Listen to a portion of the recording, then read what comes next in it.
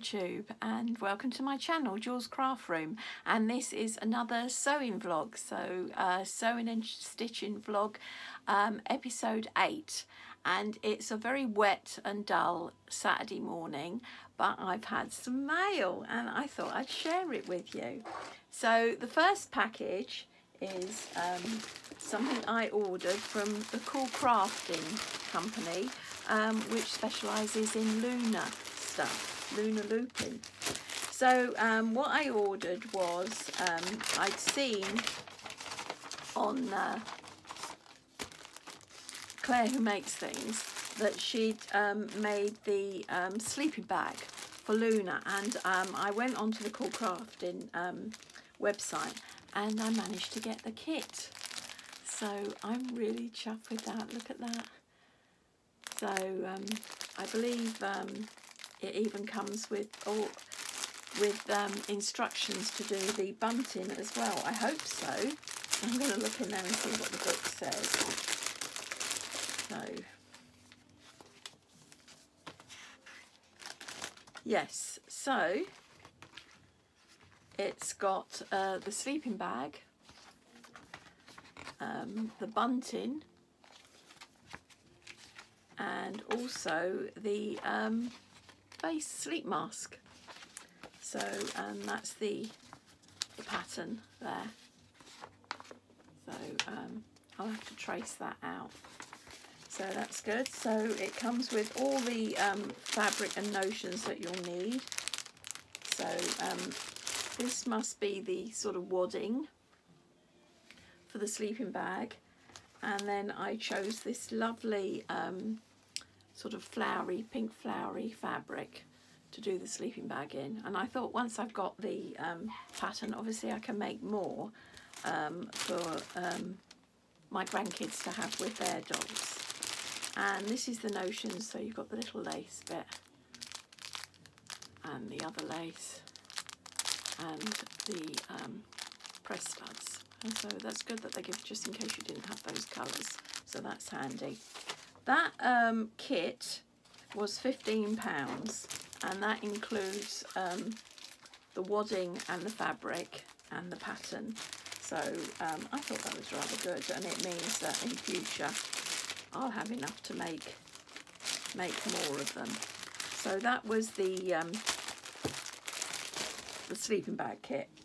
I then already have the patterns for Clementine and Luna in the book that I got, the Luna Lapin of Friends. So this is Clementine here, and you can do her in this colour or a grey colour, and I chose to do her in the grey. So I ordered just the grey, and it comes with a bit of white to go for the tummy, so that I can make a grey cat. So because I have the pattern already in here. So yeah, so that's what I plan to do. I think yes, that's her there, you see, and she has the white tummy and just a bit of colour. I'm sure I've got a little scrap that I can use to put around the ears. But yeah, so I'm going to make Clementine to go with my Luna.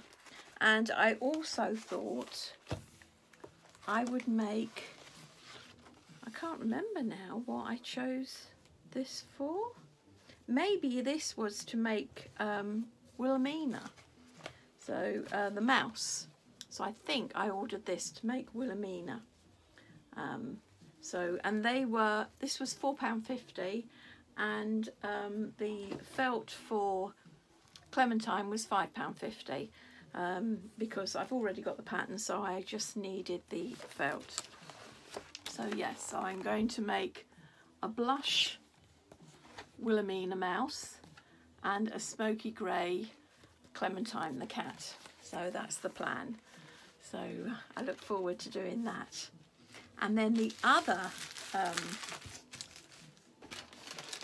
thing that came in the post today was a spotty bag, and that is the Dandelion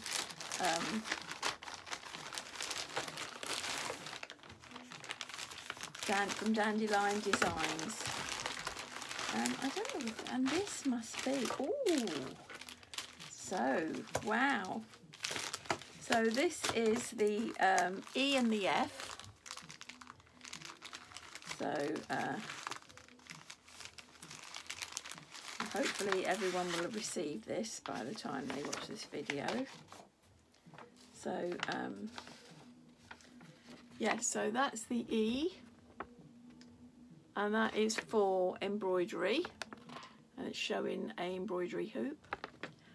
And then F is for the fat quarters.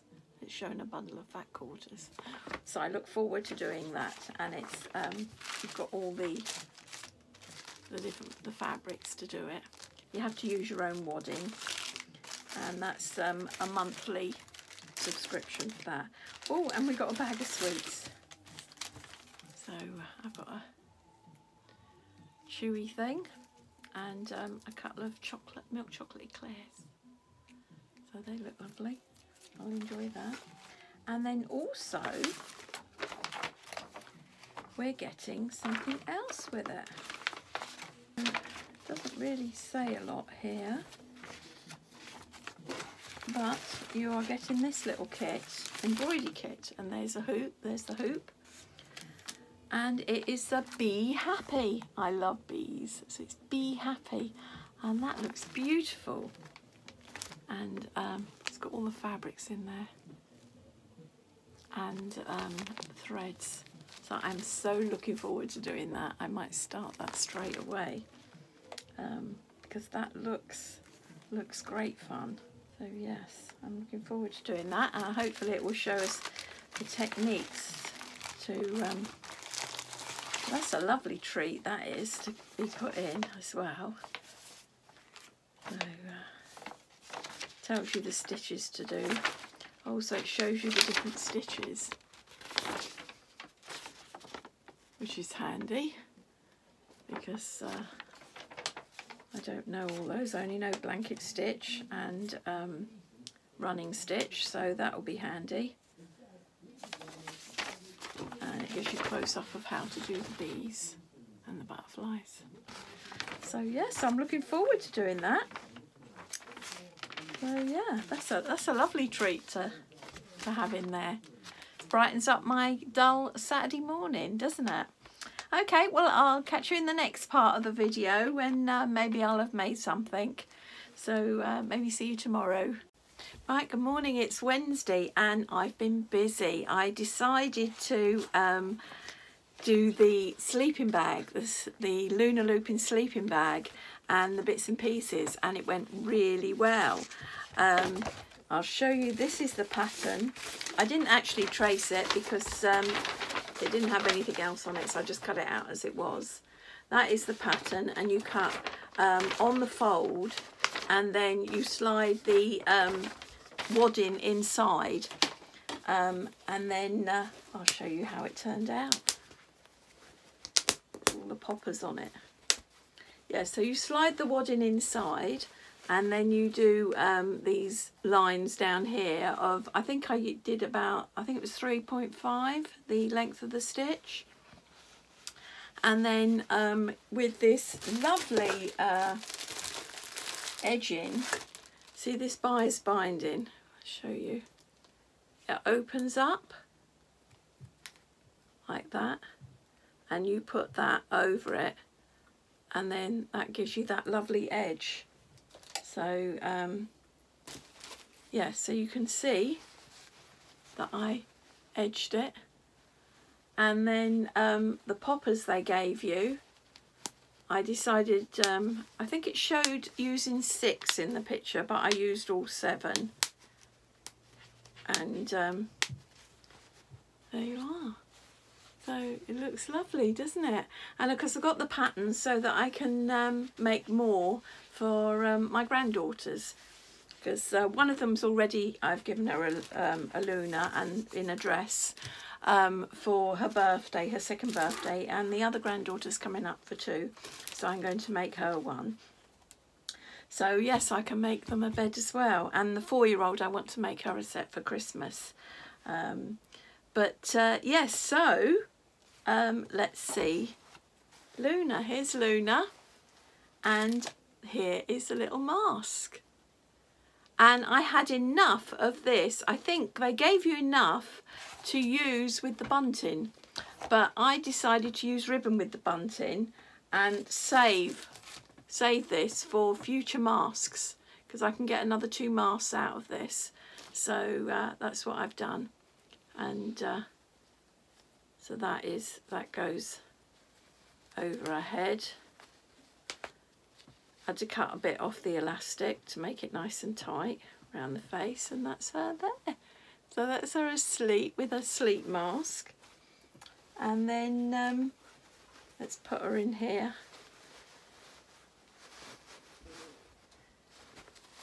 And there she is.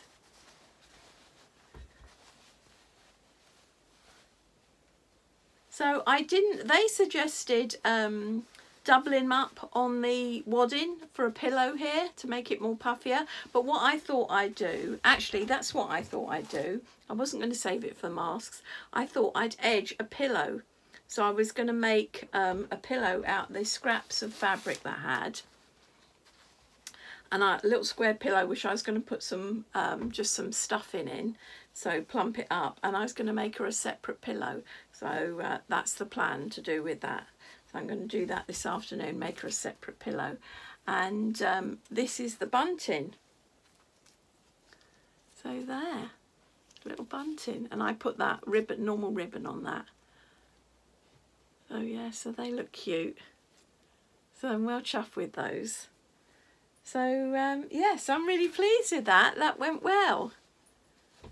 And yeah, so this afternoon I'm going to have a go at making a pillow for her. And I did wonder whether, the bit of elastic I've got, I wondered about whether I could roll this up like that and make like a scrunchie, and then out of the same material, and then put it round here to store it like that when she's going somewhere. So yeah, so that's the plan. I'm going to make a scrunchie to put round it to store it, so when the grandkids aren't using it they can roll it up. But yeah, really pleased with that. So that's right. So I'll probably be back later and show you the cushion I've made. But see you in a bit. Right, hello again. Right, I just thought I'd show you the little cushion. So it was about 4 inches by, what did I do?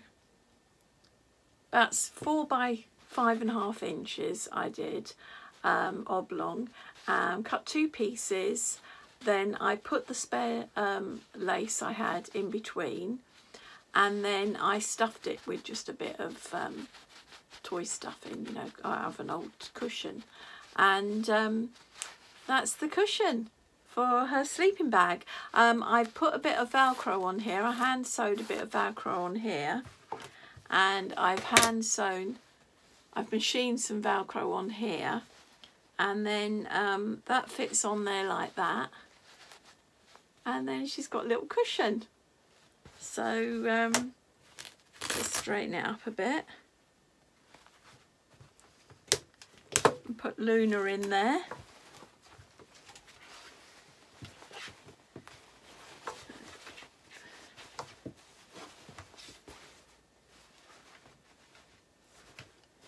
So yeah, there she is, and she's got a little pillow that Velcro's on there. So I'm pleased with that. So yeah, and the grandkids can take that off and put it back on again. But yeah, so she's got a matching little cushion, and yeah, I just used the leftover trim, and I thought that went really well. Something to add to her. Okay, right, see you in the next bit. Right, good morning, it's Friday now, the 27th of August, and I just sort of, I thought I'd show you what I've done so far, what I've been up to. Started on the Mandy Shaw blocks for our quilt, and this was E, there. And as you can see, this is what I've done. I decided to put a bit of fabric in where the heart was, rather than leaving it plain. I thought that sort of personalised it a bit. And now I've got all the Redwork stitching to do now, but I've done the applique. And the same with F. You can see they just use fabric for the F. And I've done part of the bow. I've done down here a bit of fabric. I might, when I stitch this bit, I might fill it in so it looks more like ribbon, but that's what I've done with the applique there, and I've backed it so it's ready for stitching. So I can then take it in and sit in a comfy chair in another room and do that. So that's what I've done with that. And then I ordered some more stuff from, I think I told you, when I ordered the Coolcamping Lunar sleeping bag, I also ordered some fabric, some felt to make a clementine and a Wilhelmina. Well, I've cut out, see, I've cut all the pieces out. There. Cut all the pieces out for Wilhelmina. And I did what Claire, who makes things, suggested. I printed, instead of tracing, which I've always done before, tracing from the book, which I've got, the this book here, instead of tracing out of that, I just photocopied the patterns and then cut it out. So that was so much easier. So that was quicker. So I've cut out Wilhelmina, and I've also cut out Clementine. So that's all cut out. The plan was to do Clementine is going to be for my oldest granddaughter, who's 4. And the mouse I was going to give to one of my 2-year-old granddaughters. But her dad said that she'd prefer Luna. So I'm going to make another Luna, and I'll just have this one to play at my house at the moment. So yes, I need to get some more fabric to do Luna, or I might give her, as her birthday's coming up in a month's time, if I don't get time, I'll give her my Luna, and then I'll make another one for me. But also I wanted to make an outfit for the Luna that I'm going to make her. So I found this fabric in my stash, this little pretty ditzy flower fabric, and I've cut out, I'm gonna make a tie shoulder strap dress of Luna's, which was also out of this book. Where is it? It's that one there. Yeah, so it's also out of this book. And then I like to make something matching for my granddaughter. So I'm using this pattern that I already got, but I'm just doing the skirt. So it's just going to be a skirt, and then I'll get her a plain t-shirt. So I've cut out for the waistbands, and I've cut out the bit for the skirt, and I've started doing it, and then that will be gathered in like that, and that will be a little matching skirt.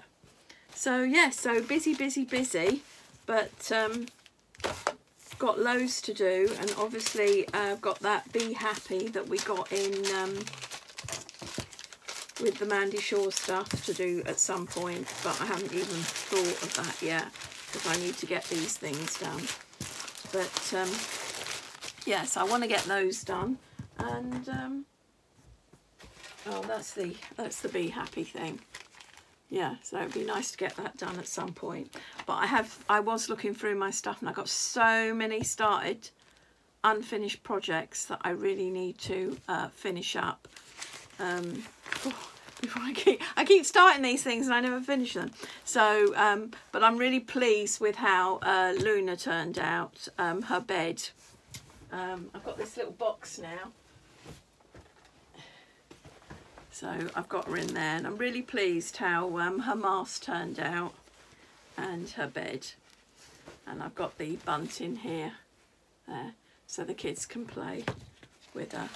But so I've got to do another Luna at some point, or gift the one I've already made. So yes, that's busy. I have other sewing projects that I've been bought patterns for.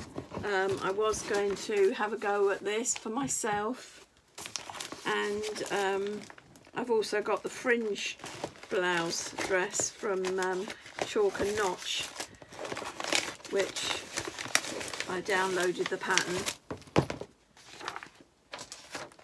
I've also got that. I did think of making that out of one of the cheesecloth fabric that we got from, I think it's, or double gauze, that we got from Sir Hayley Jane. But yeah, it's on hold now because I'm making the Luna stuff for the kids. And also, I'll put some pictures up. I was on Instagram and I saw this, God, I can't remember her name, but she's from Sewing Bee a couple of episodes back.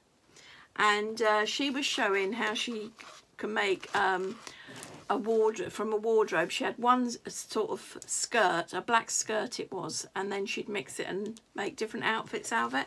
And I thought, oh, that's a good idea. So I went online and I found this pattern for this skirt. So I thought I'd make that for myself. So I've just got to get some black linen and then make that skirt. But what tempted me was this bit here. This one here, it's sort of a lacy one, and I remembered that I had some lacy fabric in here. Can't find it now, but I had some lacy fabric in here. If I find it, I'll show you. It's cream and lacy, and I thought I might make that with it.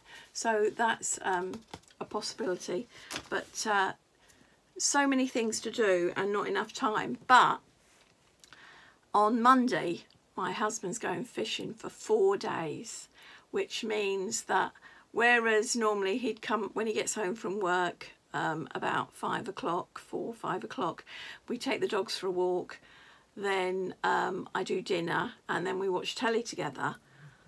I will be free, apart from I'll have to take the dogs for a walk, obviously, but no evening telly. I can get on and do all my, I can just live in the craft room for sort of day and night and get on top of all these crafts, because I've got like a little, I've got loads of knitting and crocheting as well, which I show on my other weekly vlog. But I've got so much to catch up on. I might start adding the crocheting and knitting to this once a week thing rather than doing separate ones. I'll see. But yeah, so many bits and pieces to finish.